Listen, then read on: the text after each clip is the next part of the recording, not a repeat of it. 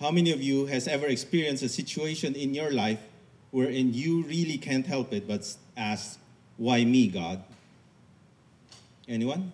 Why me? I betcha it's all of us, or at the very least, most of us. You know, lately, I met a man whose life truly blessed me immensely. And of course, I'm talking about Brother Winston. If you haven't heard or seen his testimony, I would encourage you to do so. I first met him when Brother Jojo texted me and asked me if I can meet with Brother Winston and to chat and encourage each other. Because you see, Brother Winston has ALS. I can't pronounce the actual word, so let's stick with ALS. And since I have Parkinson's disease, it's kind of similar to each other. And I thought to myself, yeah, it would be good for me to meet up with Brother Winston and kind of encourage each other. Both our conditions are progressive, meaning to say it gets worse over time. But the biggest difference is ALS is fatal. Parkinson's is not. Except, of course, if I can't swallow something, then I choke to death. Sorry for being so graphic. But when I thought of it, I said, yeah, I can. I will meet with him. And I thought, because, oh wait, I forgot, just in case you don't know him. He's the one in the middle. Don't mind the people in both his left and right. They're just bodyguards. The important thing is the man in the middle.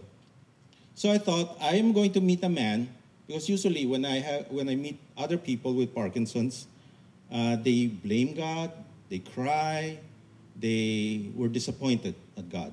So I was thinking, with Brother Winston, it's going to be the same. But then I was caught by surprise. When I finally met him, I asked him, Brother Winston, when you found out that you had ALS, did you question God and ask him, why me? I wasn't ready for the answer. He just smiled and looked at me and said, yeah, I asked a question, but it's not a question of God, why me? I asked the question of what now? Lord, what do you want me to do next? I was there to encourage him, but then he was the one who encouraged me. Brother Winston, you don't realize it, but you are really a blessing to me. I will never forget, and I will cherish that night that we met. How can a person facing death have that much faith? Right? How can a man whose motor skills are deteriorating as each day goes by and still smile and trust God? Only a man who has a strong relationship with God that can do that. Someone who believes that God loves him and this momentary suffering will eventually end with Jesus hugging him with his unconditional love. So how can we have the same faith as our brother Winston have? How can we walk in a manner that we always smile at God and trust him with everything? That is our topic for today. Because by experiencing God's promises through wisdom, we know how to walk, how to behave, how to make our decisions along the path of our life which Christ prepared for us. Remember 2 weeks ago I was mentioning the path, that as we go through our lives, we imagine that we're walking on a path. And I gave you an example, right, about architect, that while I was walking along the path of my life, I wanted to be an architect. So my focus is architecture, and everything that I do, or most of the things that I do, is geared towards being an architect. Same as when I decided to be a pastor, the very person that I hate to become, I also focus on what does it take to become a pastor. So before we begin with the passage, I would like to remind everyone about what I told you guys 2 weeks ago, is as you walk along the path of your life, you pray to God and ask him, what do you want me to be? What do you want me to do now? And focus on that. And all the while, when you're walking along the path, you focus on the things that you have to do to reach God's calling for you. And that takes wisdom. Unfortunately, a lot of us here don't want God's wisdom because we see ourselves as capable to live our own lives the way we want it to be. We studied in Ateneo, we studied in LaSalle, we have master's degree, we have doctorate degree. I can handle life on my own. But my proposal to you is, don't stop at being smart. Don't stop holding your diploma. Don't stop holding your bank account to show people how much successful you are in business. But be wise. Be wise. Because usually, when we reject God's wisdom, we see him as something else. When it comes to God, we see him as not a source of wisdom and not as the guiding light for how we are to walk. We see him as the source of our salvation, and that's it.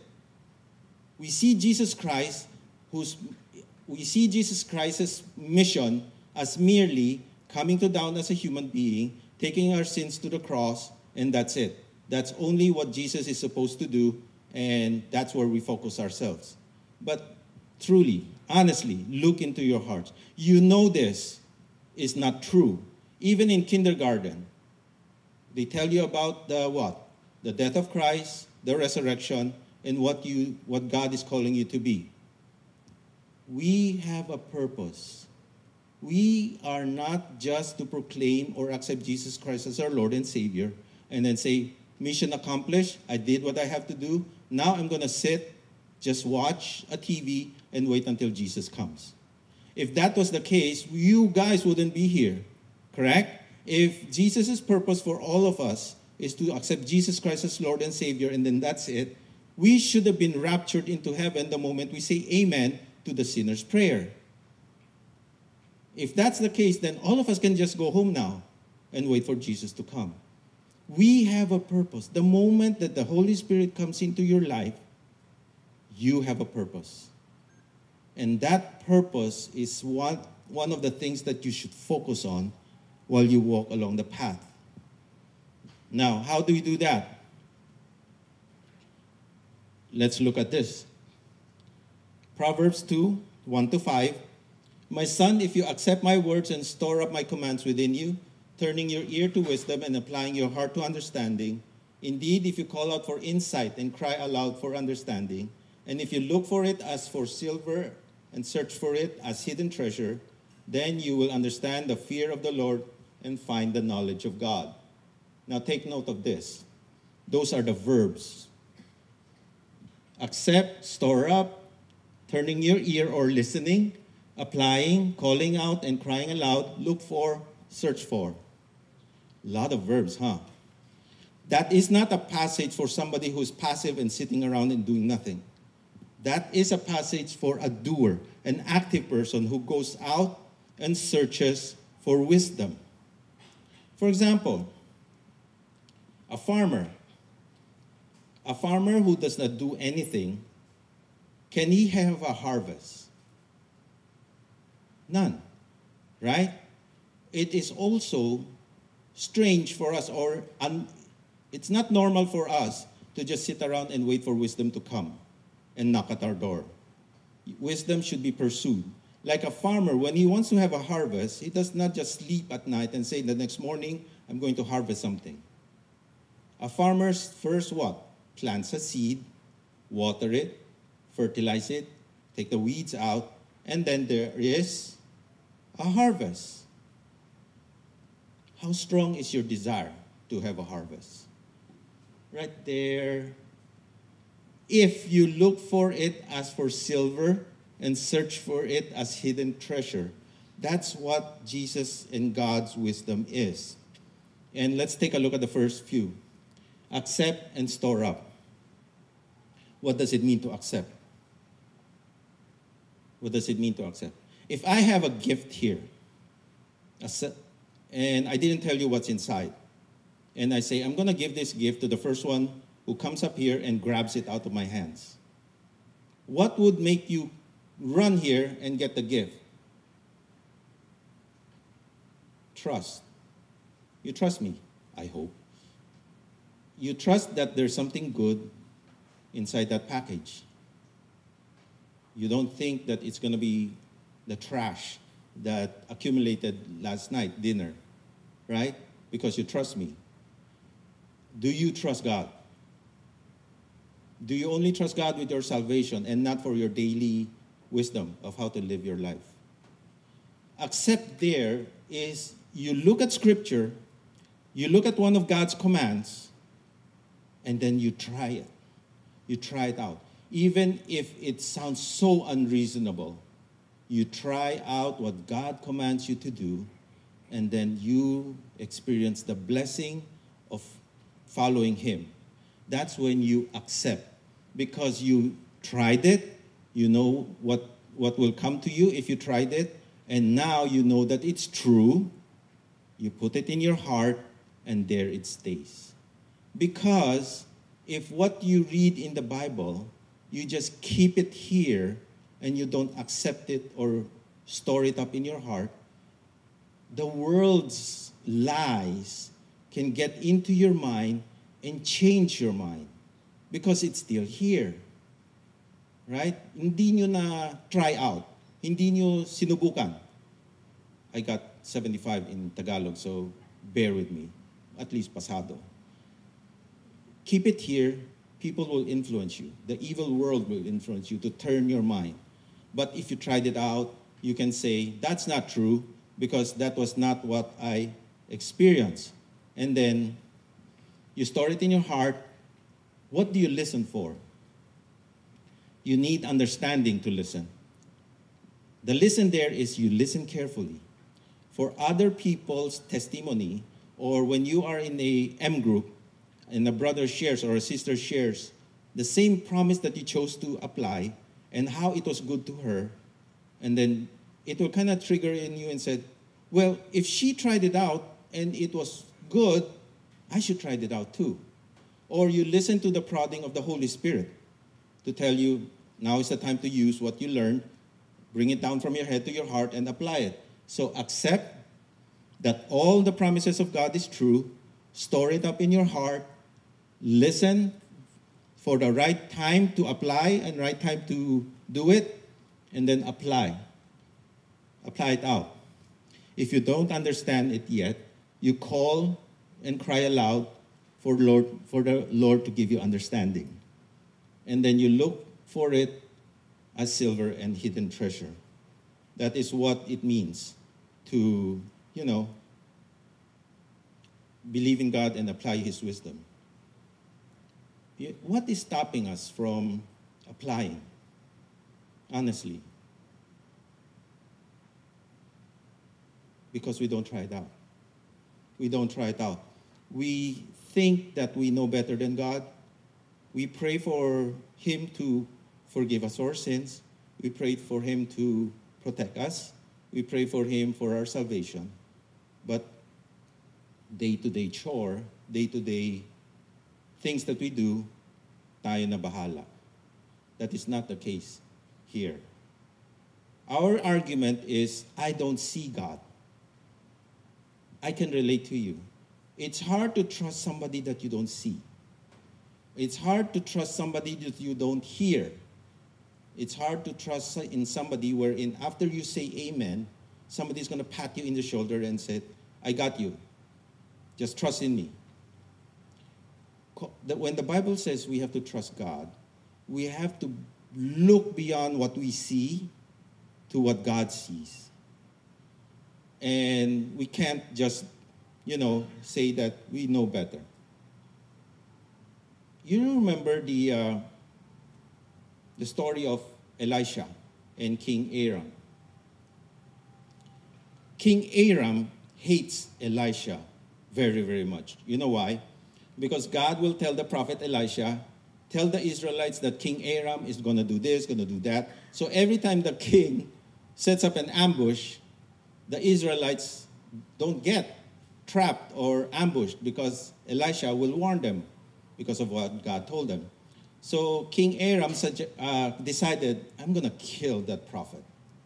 So one day, the servant of Elisha woke up and looked out the window, and they were surrounded by King Aram's army.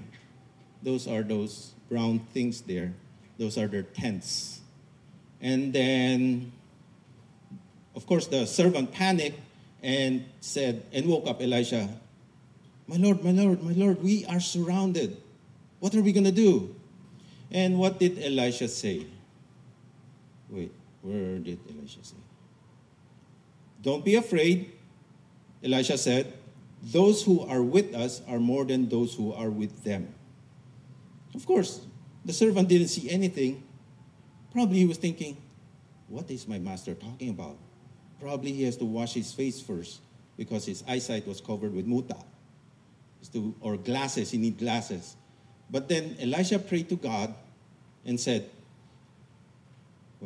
open his eyes, Lord, so that he may see. And then the Lord opened his eyes, and that's what the servant saw. Chariots of fire, warriors of God, protecting Elisha. Because Elisha is the prophet, and he's supposed to be doing what God calls him to do. Do you believe that is also applicable in your life?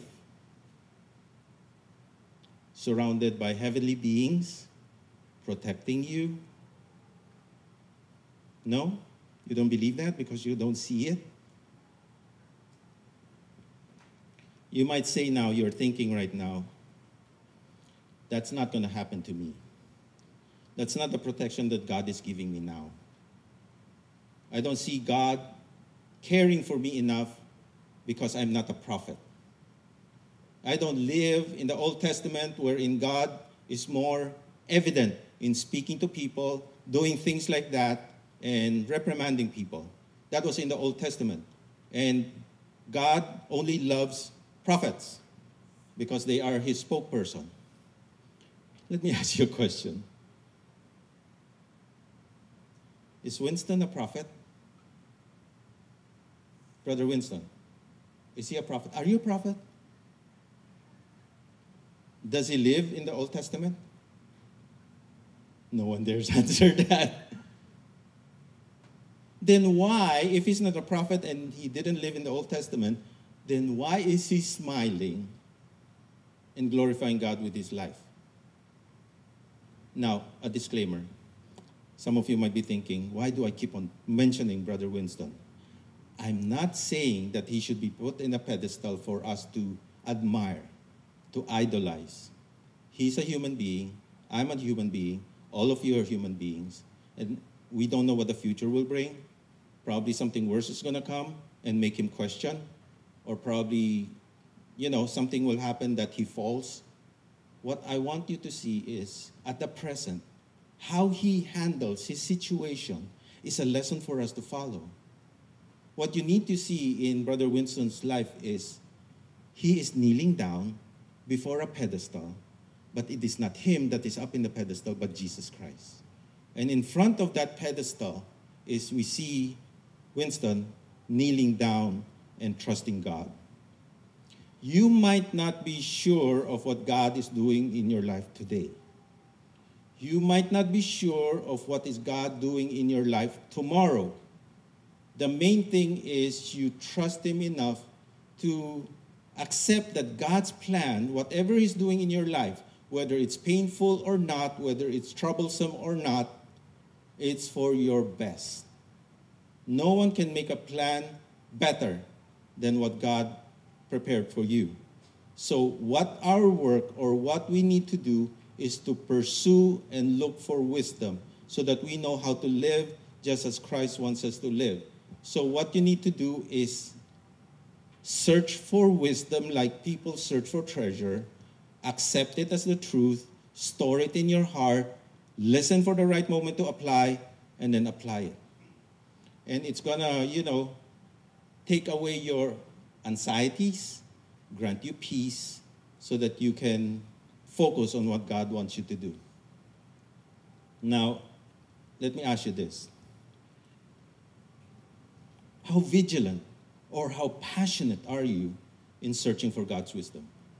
the Bible passage there shows that it is comparing people or worldly people in pursuit of what? Silver and hidden treasure. If you have a map that shows you a chest full of gold and silver, precious stones, would you go for it? Would you look for it? You will, right? I mean, nothing wrong with having a chest of silver, but then how are you going to search, or how passionate are you in searching for wisdom? It should be the same. So if we take it into a modern context, what are you passionate right now? When you open your eyes, para akong sirang plaka, you always hear me say this. What do you reach for when you open your eyes? Really? How can you look for God's promises and God's wisdom when you don't read about it? You can't say, I'm going to wait until Sunday and listen to the preacher. It is your responsibility to look into the Bible and search for those gold nuggets, those precious stones, for you to realize what you need to learn. And if you look in your calendar, what is taking up most of your time, that's your passion. That's your passion. I don't know if you are this kind of person. Like for me, when I'm passionate about something, I go all out. And that might be good, that might be bad. But if I were to think for myself, when my passion involves worldly things, it's going to get me in trouble again. So, buti na lang, I'm busy with the discipleship. That's why I pursue those things. Before, when I was passionate, well, not before, when I'm passionate about cars, beside my office desk, it's a huge pile of books, not magazines, books of a particular car. And guess what? It's all in Japanese. And I can't read a single character in Japanese. I can look at the pictures. But that's passion. You go to the Bible even if it's in Japanese, meaning to say you still don't understand. There's a lot of things in the Bible that takes a lot of time to research, study, because sometimes it, brings us more questions than answers. So what we need to do is to search for it, to really dig deep in it, and to ask God, what is it that you want me to do? Because God is supposed to be your guide as you walk along the path that is your life. In the 1800s, there was this whaling ship who got in trouble in the Antarctic Sea. Well, story says that since it's a whaling ship, they go near a whale, but this time the whale, attacked them. The boat started to sink. So the crew, with enough time, got into their lifeboats and then put a lot of supplies into their boats and started to row away. When they reached 100 yards away from the sinking ship, suddenly 2 crewmen jumped into the water and swam 100 yards on icy water to get into the sinking ship. When they came out, they were holding something. But then the person holding it suddenly lost grip and it fell into the water. But both of them were fast enough to try to get it. Fortunately, they got it. Can you guess what is it that they risked their life for when they were already safely away from the sinking ship? Can you give a guess? The compass. Without it, they don't know which way they're going to row. God's wisdom is the compass. You are confused of what God is doing in your life? It's in the Bible. You don't know what to do next? It's in the Bible. We need to see God's word as the source of wisdom. For the Lord gives wisdom. From his mouth comes knowledge and understanding. He holds success in store for the upright. He is the shield to those whose walk is blameless. He guards the course of the just and protects the way of the faithful ones. Then you will understand what is right and just and fair, every good path. For wisdom will enter your heart, and knowledge will be pleasant to your soul. Discretion will protect you, and understanding will guard you. That last one is really important, the understanding one, because if you don't understand, you won't apply. What is being said there is that when you search for treasure in an earthly way, you get silver, gold, precious stones. But when you search for God's wisdom diligently and passionately, what you get are three things: victory, protection, understanding.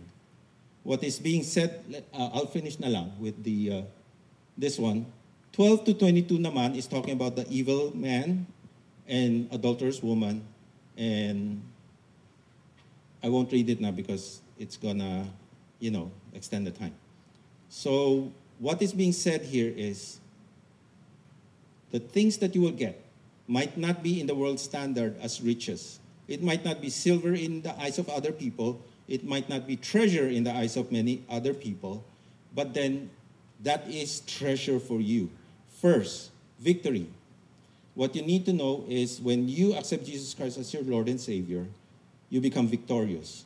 Because when you look into the Bible or you go to God and ask for wisdom against sin, the picture of Jesus Christ will come out and the sacrifice that he did. So victory over sin, over death, and what's the other one? Judgment. So Jesus paid for your sins. If you accept him as your Lord and Savior, you are protected from the evil one, and then you have protection from judgment. Then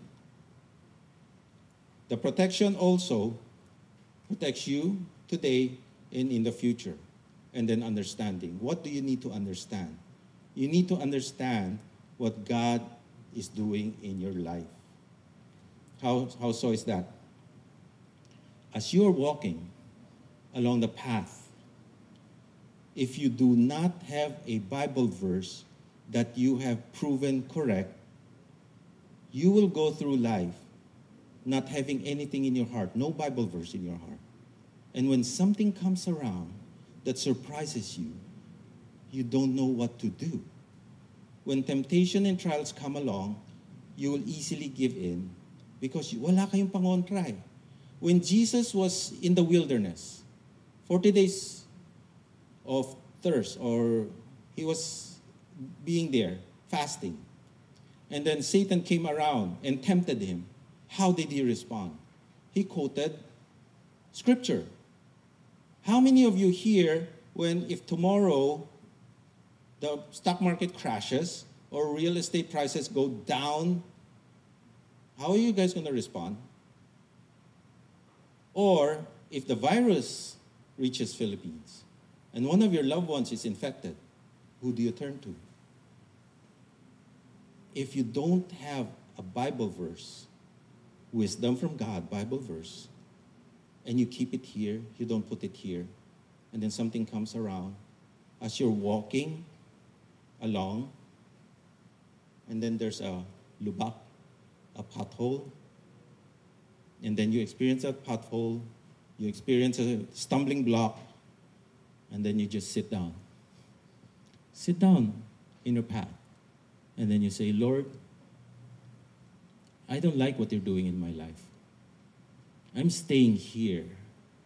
I'm not going to move forward until you take away this stone in front of me. Now, if you take away this stone in front of me, then I will stand up and continue to walk.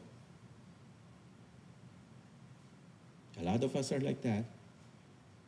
We just sit down here and then, if you don't take it away, I'm not going to move forward anymore. How many of you here has been to a toy shop and you saw a kid throwing tantrum because the mom doesn't want to buy him a toy? I'm not going to act it out because I was kind of like a spoiled brat also. Some of us, we don't wait.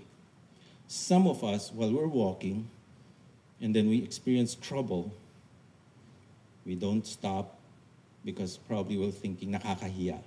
So we grudgingly walk. And then a friend of ours or an acquaintance or a stranger comes in the opposite direction. Now we know if we're walking towards God and somebody's walking in the opposite direction, what's going on there? It's somebody who's going to make you fall. That's the wicked person there and the adulterous woman. So you're walking, nakasimangot ka because you don't like what God is doing in your life, and then suddenly this person say, hey bro, remember the sermon 2 weeks ago? I don't think anyone remembers the sermon 2 weeks ago. So if this guy invites you to trouble, and then you're making tampo with God, what would you do? More easily, you're going to turn and walk with him because you don't have any wisdom of God that you have proven to be true in your heart. No pangontra. Now, I'm not saying this is easy. This is hard. This is really hard, especially if the temptation or the trial is no one knows about it, you're alone, right? No one will know. No one's going to get hurt. To make this searching for gold, to make this obedience easier, is to invite somebody to walk alongside you, side by side, so that when you fall down, he can pick you up. If he falls down, you pick him up. What you need is somebody to coach you, somebody to guide you, and you can guide him also. Now, sometimes the path will deviate a little because relationship, and then it will sometimes come back close together. It's variable because discipleship is organic. And of course, now that you are a Christian, you have choices to make. Because when you were not yet a Christian, you don't need to make any choice. Your road is straight and wide so that you can iwas the lubak in your life. But then it doesn't make you grow. So when you are an unbeliever and the road is straight, you don't need to be tempted. Whatever the evil one, Satan, says to you to do, no second thoughts, you'll do it. But when you became a Christian, then every decision becomes a fork in the road. Should I follow Satan? Should I follow Jesus? And if somebody's walking side along you, he's going to grab you by the collar and say, hey, you're going the wrong way. Come here near me. We are going this way. That's what we need in this life. Somebody to walk alongside with. The reason is culturally, what's making us hesitant of having somebody alongside like that is we have to open up. We have to share our deep, darkest secrets so that the walk will be more effective. And being Chinese, we are not taught to be very vocal. We are taught to just keep on increasing the closet para kumasya lahat ng skeletons natin sa loob. But with a person beside you, you have somebody that will pick you up, you will have somebody that will encourage you, and you will have somebody to offer his shoulder for you to cry on. That's what discipleship is all about. Some of us here says, discipleship, I'd rather go home and watch Crash Landing on You. The last episode is today, correct? For those that are snickering and smiling, now I know what you're doing when you get home, because my wife does the same thing. So, guys, pursue wisdom. Look for it like buried treasure. Understand it, store it in your heart, apply it. And to make things grow faster and make it more effective and in some ways fun, grab somebody to walk alongside you. And every time that you have a pothole, a lubak, or a stone, think, opportunity to grow. Don't think of it as, ayan na naman eh, ang dami ko nang problema, ito pa isa. Step over it. Step over it. And glorify God while doing it. Let us pray. Heavenly Father, we thank you so much for today. Thank you so much for all the things that you've done for us. Lord, change our hearts. Change the way we think, change the way we behave, change the way we act through the wisdom that you've given us in the Bible. And Lord, please bring somebody alongside us to walk together with us. We need to walk in glory to your name. No matter what we're going through, we should understand that you are in control of everything, and we should just trust in you, find peace in you, and then hope that we will glorify your name through the life that you have given us here on earth. We pray this in the mighty name of Christ. Amen and amen. Thank you, guys. God bless you.